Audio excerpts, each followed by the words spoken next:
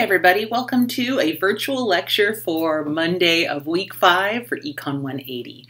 So it's Monday, September 27th, or someday around then. We don't have class that Monday, so I wanted to go ahead and give you guys a heads up on what we're going to be talking about this week. We do have a short chapter this week. I want to review a little bit of what we did last week, and then get us started on urban sprawl and land use control so that when we do meet up back in person again on Wednesday the 29th, we won't have lost any time, and we'll be ready to go ahead and just keep chugging along through Bruckner's work. So, in week 4, last week, we talked about the modifications of the urban spatial model. Remember, the urban spatial model helps us explain how cities behave, how they look, what we see, the patterns that emerge, density, building height, price of land, price of housing, size of housing. All of those expectations emerge from that first assumption in the urban spatial model about the central business district and the commute time. The modifications we looked at last week are, first we looked at relaxing the assumption of uniform income. So we said if there's 2 income groups, the group willing to bid the most might live closest to the central business district. There's empirical and theoretical evidence for both cases.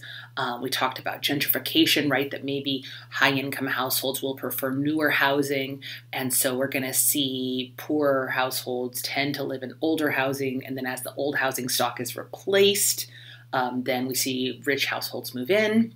We talked about how it might be a function of mode of transportation. Maybe low-income households just don't have access to private cars as much, so they need to live in the center city, in the central business district, so that they can access public transportation. Maybe it's urban amenities. Maybe high-income households want to live in the city center because of beautiful architecture or access to entertainment or restaurants or something like that. And that's going to depend on the kind of city, right? Maybe the urban amenities in Paris are not the same as the urban amenities are in St. Louis, for example, although St. Louis does have some pretty cool museums and architecture. So really what there were are a lot of different models of how 2 income groups would behave in a city, and there is empirical and theoretical evidence for a bunch of different versions of how that would redistribute, and so we don't have one answer. We don't see one answer in the real world, so that makes sense. We talked about commuting by freeway, right? The idea that there is this freeway catchment area. So if we go from our original model, the central business district, and a bunch of roads radiating out, if instead we add in a freeway,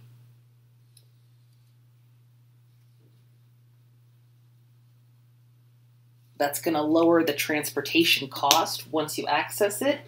What we're going to see is that's going to tend to alter the freeway catchment. It's going to create this freeway catchment area that's going to give us this different city shape that's a function of access points to the freeway. So these little purple lines are access points to the freeway, and they create divots in the city edge where we're going to see, say, this housing be lower cost than this housing because of access to the freeway. So basically what we're just going to see is it's going to change the pattern of that commute cost, that change in X, because of that freeway area, that freeway catchment area. And so there's an even better drawing than mine that looks at commuting by the freeway. And so we say that A might have the same commute cost as B, even though B is further away because of access to the freeway. And so it really depends on where the freeway is, what the access points are. What we're really saying here is a freeway would change the model in a very expected way because it's going to change commute costs. We also talked about employment outside of the central business district, right? This idea that people might find a job somewhere else. The basic implication of this model is that we would see the worker compensation change relative to the distance. So if I get a job that's further away from the central business district and closer to me, that might lower my commute cost, and then I might see my income also change in response to that because it's less costly for me to get to work. We could also see 2 central business districts, sort of a central business district and a secondary business district. And that gave us this cool two-peaked model where we have two sort of city centers, and people are going to live around those two city centers. And so we can see these lines falling as being the rent curves or the price of housing curves. And so it's most expensive around the central business district, but it gets cheaper as we move away. And then again, it's expensive around the secondary business district and gets cheaper as we move away. And there's this point here in between those two curves where you're sort of indifferent between being on either point, on either curve. But if, say, I lived here next to the central business district, but commuted over here to the secondary business district, that'd be called wasteful commuting. Or if I lived at B and worked over here at the central business district, that'd be wasteful commuting. Why would people do that? For lots of human reasons, right? Family, maybe you have two people in your house who work, maybe moving is costly, lots of reasons. So we do see evidence of wasteful commuting, and so it's not super surprising. So now we've got employment outside the central business district. We've got the secondary business district. We can also talk about how technology lowers commuting costs and increases sprawl. That's super relevant these days. Sorry, go back. So we see a lot of that effect happening in cities like San Francisco and the Silicon Valley area, right? The lower commuting cost has increased sprawl as people choose to live further and further away from their central business district because they no longer have to drive to work every day. They're only driving to work once a day. So we're going to see that increased urban sprawl lead to people living further away from the central business district than they would before. We also can talk about, and we also talked about durable housing. And this is a really cool model. It can be kind of intimidating at first, but the idea here is that housing lasts a long time and then becomes old and needs to be demolished. And so we'll see the city skyline change depending on which factors are the most important in terms of how high we build a building. And so we basically model two different building imperatives that explain the variety of urban buildings in terms of age and height. So we have two effects. We have the age effect and the distance effect. And so the age effect says that newer buildings will be taller than older buildings. The distance effect says that buildings that are closer to the central business district will be taller than buildings that are further out. And so what that gives us is these two different models that have sort of two different saw edges, and it's a function of which of those factors is more important. Because if you think about having a central business district, right, you're going to start building your tallest building in the center, and then shorter, and then shorter, and then shorter. But then the age effect says that the older buildings will actually be taller than the previous buildings. So if this is T1 and this is T2 and this is T3, if the age effect is stronger, we'll actually see them get bigger, not smaller. And so what we're really trying to explain here is that there's a lot of variation in buildings because the newer buildings are taller, but there's also an incentive to build densely in the city center. And so it's much more complicated than we originally thought, right? And that makes, again, sense logically. That's what we see play out. And then one of the last things we talked about was this idea of rural-urban migration, the idea that a rural resident earns an income, that's that agricultural income, YA, and we're going to assume it's lower than urban income. We're going to assume that there's no commute cost because they're just there, they don't have to drive anywhere, they just live on their farm or whatever, and so their disposable income is equal to their income. And then we say that their decision to migrate is going to be based on the disposable income. So they're going to only move when that disposable income from being in the city, y minus tx bar, is equal to or greater than their agricultural income.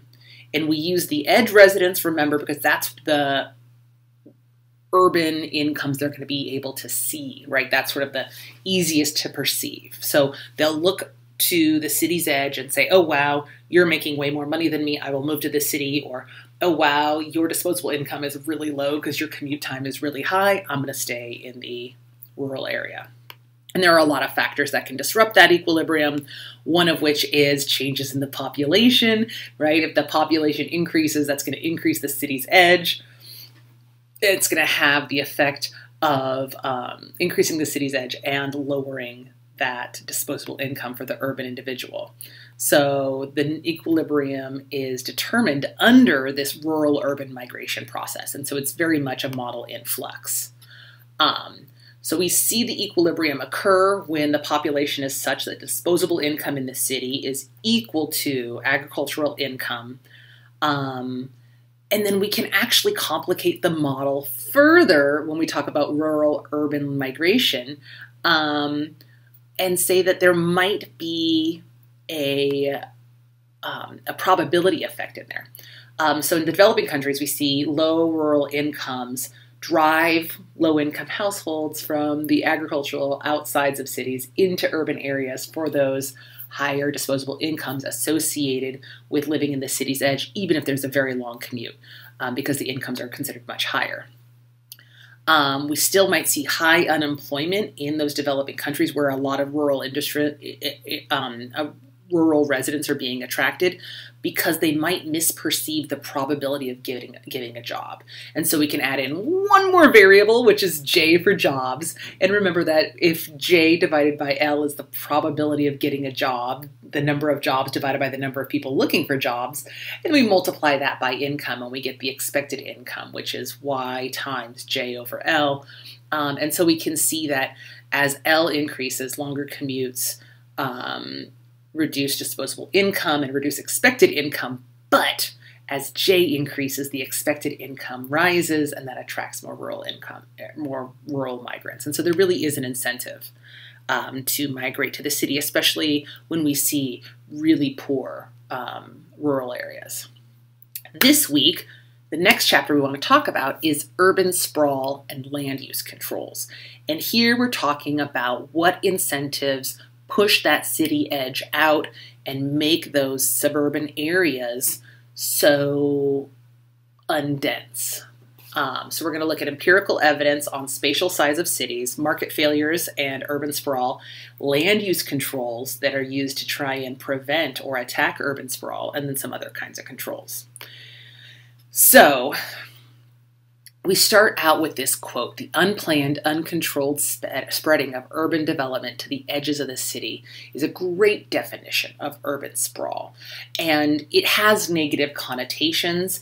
It's maligned for eliminating agricultural land, right? It's a bad thing. It's eliminating agriculture. It's wiping out open spaces. It's creating pollution and congestion as people drive further, and it's depressing inner city development. And this gets to some of the stuff we talked about when we talked about two incomes, right? Rich people are moving out into the suburbs, buying mega homes and driving an hour into the city, while the poor are left to live in dilapidated housing in the city center. Critics argue that urban sprawl contributes to downtown decay, reduced social interaction, and increased obesity. We are going to look at the empirics, though, because we are economists here, and we look at the data. So, first, Birchfield in 2006 and their co-authors used satellite imagery to measure spatial growth of cities over time and found that developed land is growing, right? From 1976 to 1992, developed land area grew at a rate of 2.5% per year. So that's pretty significant. We're seeing that developed land grow. We are seeing urban sprawl develop. On the other hand, we see states enacting growth management policies, trying to manage the spatial growth or the footprint of the city, and that sometimes includes buying up vacant land to prevent development, right? So sort of protecting green spaces and that kind of thing. So we see that happen in a couple of different cities. In California specifically, we have a program called Plan for the Future that's designed to preserve and enhance the quality of life by ensuring efficient use of natural and financial resources. And this is all very lovely, optimistic language about promoting livable communities, providing better housing and transportation operations, conserving natural resources, open space in the environment, and protecting agriculture and forest landscape. And the idea here is to mitigate the incentive to overdevelop the land and engage in that urban sprawl. Just like everything in economics, though, these things come at a trade-off, right? So we're talking about not developing as much land, which means we're not developing as much housing, especially if we think about how much housing in California is actually high density. But there's a lot of this movement, especially in prosperous communities, to limit growth and try to limit urban sprawl because it has all these negative connotations. Our urban model answers some of these questions, right? We see that increased population is going to move the city size out, increased incomes, increased transportation costs, and changes in agricultural land rents. Those are all going to affect that city's edge. We have a mechanism and a model for describing that. There are also some empirical results. So there's two papers referenced here. The Bruckner and Fansler paper is pretty old, but the McGrath paper is from 2005. And McGrath uses CPI data, and Bruckner and Fansler use these sort of proxy or instrumental variables to try and estimate the effects of population, income, transportation cost or commute cost, and agricultural land rent on the city's edge. And so here's a table of the results. And so what we're looking at here is what the elasticities are associated with these different variables, right? So we can see here that both of them find a little bit of a positive effect of population on the city size, right? The population increases, then the city size increases. Bruckner's is a bit stronger than the McGrath model.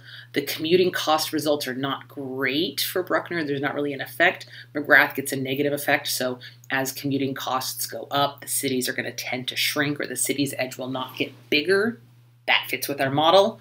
Income, again, we see strong results with Bruckner and Fansler, softer results with McGrath, but still what we expect. Higher incomes, bigger city's edge, a positive relationship. And then agricultural land rents show a negative effect, but again, pretty small.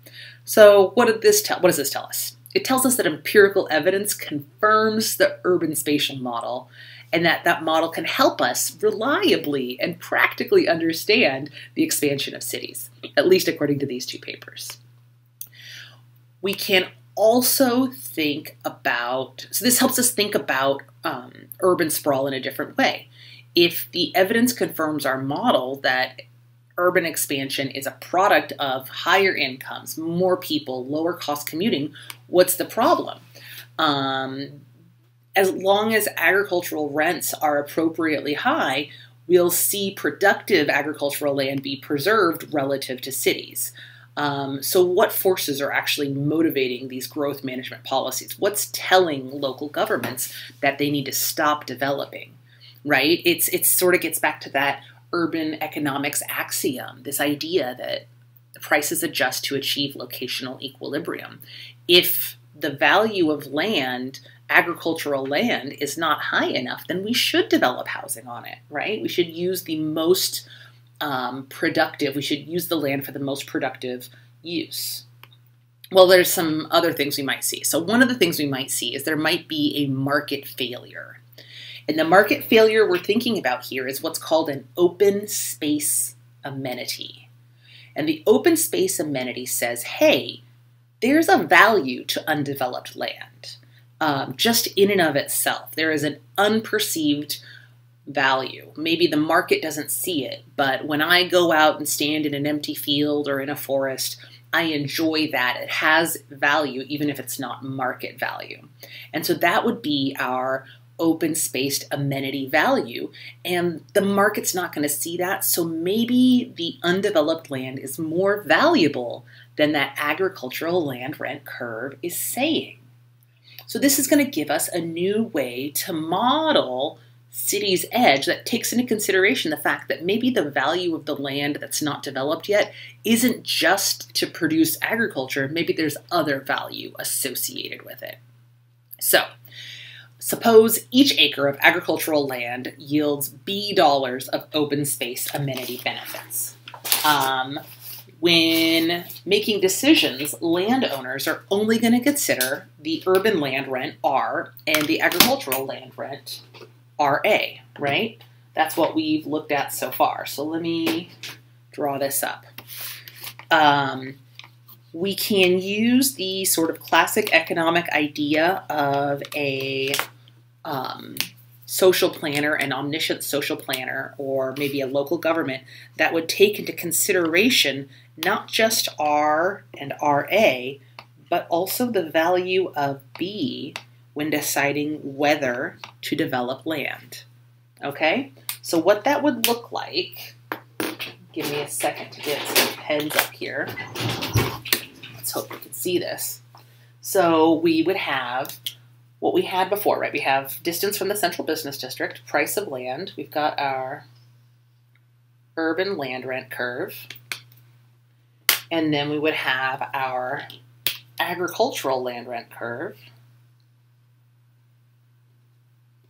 That would give us an equilibrium, right? That's our city's edge there. But if we wanted to fully consider the open space equilibrium, what we would want to do is add the value of B in and say, hey, this land is more valuable than just what we can produce on it. So maybe there's actually this RA plus B, and this would be the socially optimal city size. Does that make sense? So it's a lot like a standard externality model where what we're looking at is a situation where there's additional value, additional marginal benefit beyond what the market perceives, and so we're going to underproduce rural land.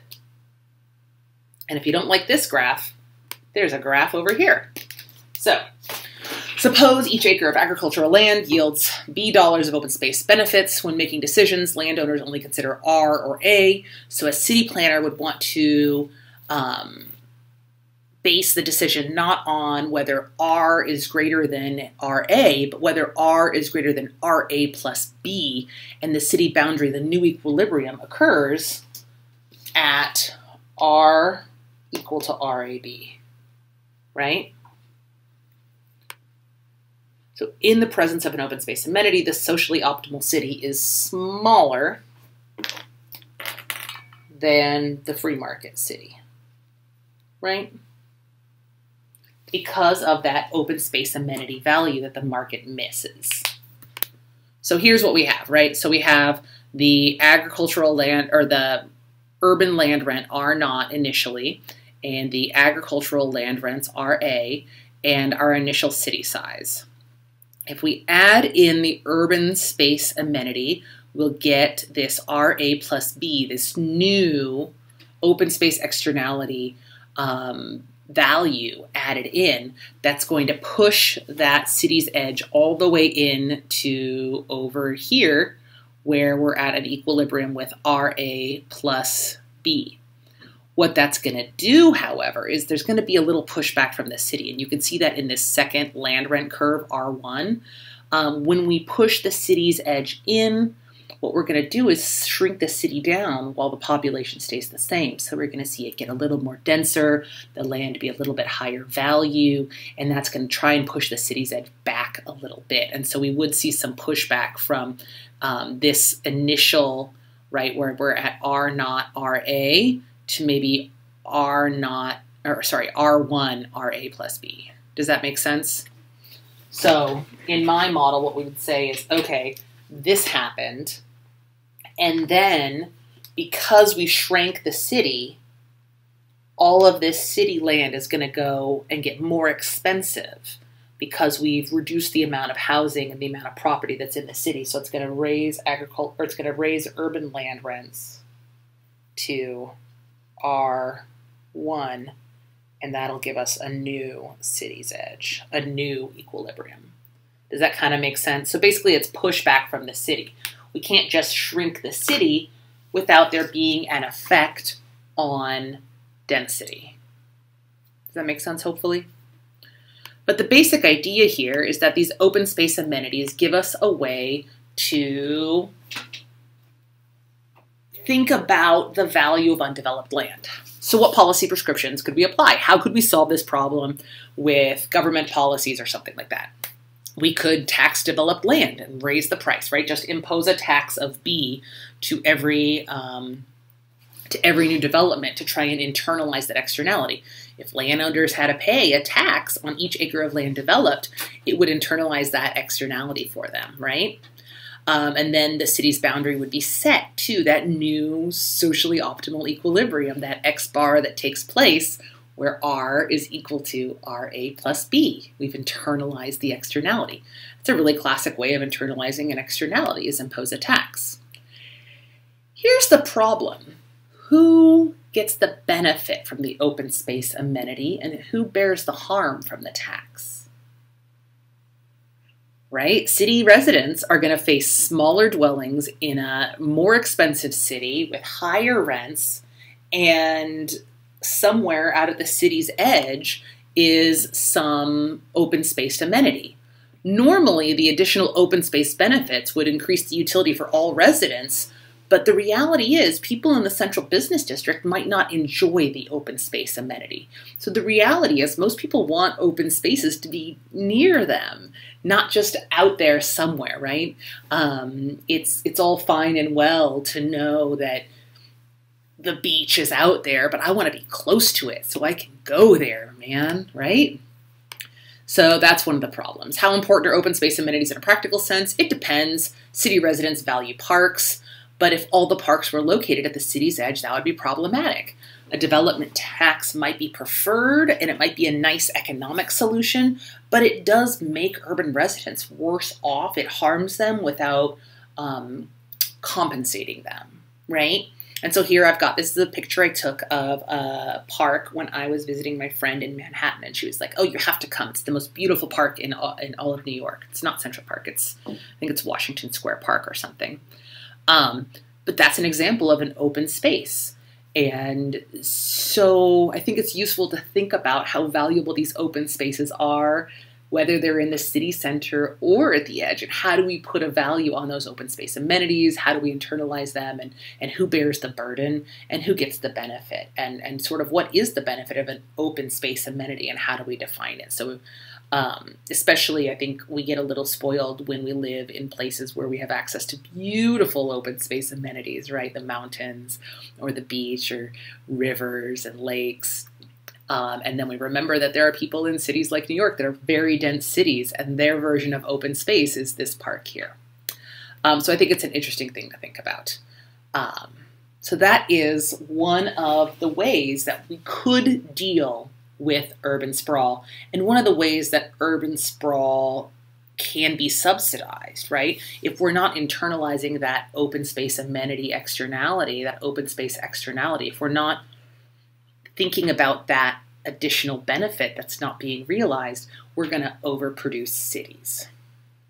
So the next market failure is traffic congestion. We have so much to talk about with traffic congestion. We're just going to talk a little bit about traffic congestion, and then we'll talk about, we have a whole chapter where we really model traffic well. But the main thing we want to think about here is, first of all, traffic generates externalities, right? It represents another market failure in the sense that each additional car creates costs to society beyond their own private costs, right? Commute times go up, which raises the cost of commuting. There's also environmental costs, increased probability of accidents, etc. So the private cost of commuting is that T, right? My own private cost times X, how far I have to commute. We did look at the cost associated with that opportunity cost, but we haven't talked about the social cost, the cost created by me going on the freeway and being one additional car on the road, right? So I don't know if you're like me, but when I get on the road, I think, oh God, any car in front of me is one more person who is slowing me down. That's what we're going to think about. So there's a private cost of commuting, that TX, but there's also a social cost associated with commuting, and that's the externality damage done to other drivers in the form of a higher commute cost, right? Each additional car, each additional vehicle, each additional driver slows traffic down and generates that negative externality, that higher time cost of commuting. And so if we wanted to, we could internalize that with tolls, some kind of toll that raises the cost of driving, forcing commuters to face that social cost. We're not going to get into this now. Like I said, we'll do a whole chapter on traffic. We'll talk in detail about what kind of tolls would be efficient and how we would enact them and how people have. There are countries that have enacted them. We're going to talk about Singapore, who's done a really good job of it. But the big idea here is, what impact would that have on our spatial model? We kind of already know that, right? We've talked about it, because raising a toll, creating a toll, would raise the cost of commuting. It would raise T, and that's going to result in a smaller city, right? It's going to increase the benefit of being at the city center, increase the cost of being at the city's edge, shrink the city, and decrease urban sprawl, right? Give us a denser, smaller city with more people in it, right? So we kind of know that. So that's one thing we could do. If there's a negative externality, we can impose a tax or a toll to internalize it, charge people to drive, and then that's going to increase the cost of commuting, raise T, shrink down the city, make X bar smaller. How is this different from other changes in T? One is that the congestion costs associated with increased population are going to be a function of that population and of the city size. And so if we really want to internalize the externality well, we can't think about a toll in the traditional sense of like, oh, well, I drove over a bridge, so I pay a toll. We have to think about a toll that takes into consideration distance from the central business district, population density, and those kinds of things. So something that's a little bit more nuanced and detailed than just, hey, it's $20 to drive into San Francisco. So it would increase the incentive to live close to the central business district and shift that land rent curve so that it's much more expensive to live further out and cheaper to live closer. There is evidence that a proposed congestion toll of 17 cents per mile would be enough to internalize the negative externality associated with congestion. Mathematical analysis indicates that appropriate tolls would probably decrease the average city by 10% and increase city density. However, even though economists all agree that this is a really good idea to help decrease congestion, decrease city size, increase city density, and make the world a kind of just better place, it has not been implemented as a policy in the United States. Why not? Well, what would you say if I said you're going to have to pay an extra 17 cents per mile to drive in the city of Sacramento? Would you be happy about that? No, it's super, super unpopular, so no politician wants to implement it, and it would probably be regressive. It would harm low-income households more than high-income households, so it's not been implemented because it'd just be super-duper unpopular, even though it's a really good idea. So we are just going to have to deal with traffic, I guess. The last thing we're going to talk about is some of the other distortions that contribute to urban sprawl. We'll talk about these other distortions, and then next time on Wednesday when we're back in person, we'll review all of this a little bit, and then what we'll spend some time talking about is the empirical evidence on urban sprawl and whether we actually see it do what people say it does. So one big source of urban sprawl distortions is a government failure. There's usually a huge difference between the subsidization of urban infrastructure versus suburban infrastructure. And that's because it tends to be funded through property taxes. And so what we see is the entire city's property taxes go to pay for any infrastructure builds. Expanding the city's edge is going to create new suburban neighborhoods that are going to require a lot of new costly infrastructure. And that's going to be subsidized in part by urban residents. So that means that the suburban residents who move in after the development has taken place have had some of their infrastructure already paid for by the people who lived in the city first. And so that basically means that current urban residents subsidize future suburban development. So that's a distortion. It's a byproduct of the way our taxes work and the way we pay for infrastructure, but it does subsidize suburban development. It makes it cheaper to build the infrastructure associated with those suburban sprawl areas. One way to solve this is to have suburban housing pay impact fees. And these impact fees are basically developers have to pay extra for the development of the land because they're having an impact on local infrastructure. And so they have to pay extra for that development. And then theoretically that fee would be passed on to the household who buys the home, so that they're actually being charged the true marginal cost of giving them roads, giving them sewers, giving them electricity, whatever infrastructure we're speaking about. So that's one way to internalize that, and it's becoming more popular. It raises the cost of housing, but it's already having been subsidized, so it kind of makes sense. Other distortions coming from the government, the housing tax subsidy. In the United States, one of the biggest subsidies, one of the biggest ways we subsidize housing is a mortgage tax deduction, which says, hey, we will let you deduct a large amount from your taxes for your mortgage payment, which incentivizes having a larger mortgage, which means taking out a bigger loan, buying more housing. It's one of the biggest ways that we subsidize home ownership, incentivize home ownership, subsidize the consumption of higher quantities of housing, and that's going to contribute to that urban sprawl. Gasoline subsidy. U.S. has some of the cheapest gasoline in the world, and that means that we are paying less to commute than people in, say, Europe. And so that's going to help increase urban sprawl, lower the cost of living in the suburbs, living further away from the city center. And then also we see government restrictions on urban land and the subsidization of agriculture have a disruptive effect. So we can think about restrictions on high density housing, government restrictions on what type of housing can be developed, or just the permitting process, raising the cost of housing development, and the effect that might have is going to be distortive. And then subsidizing agriculture, that actually goes the other way. If we subsidize agriculture, which we do to a very large extent in the United States, and most economists agree that's a terrible idea, what we're doing is raising that agricultural land rent curve. And so we're actually making cities smaller by subsidizing agricultural land.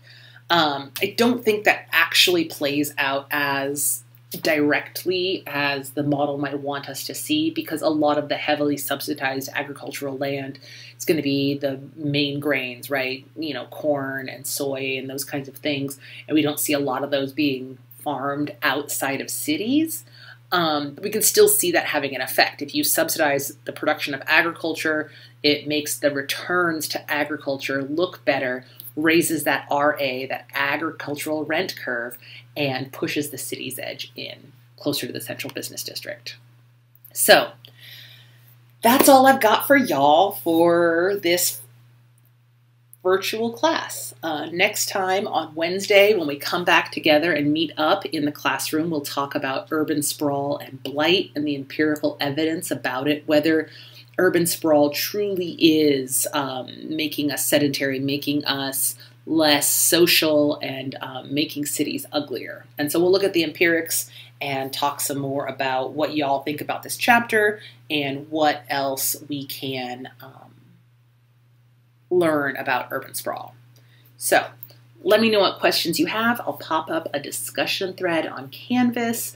We'll do some more work on this on Wednesday. Otherwise, I hope you have a glorious day. Take care of yourselves. Be healthy. Go drink some water. And I'll see y'all next time. Thanks.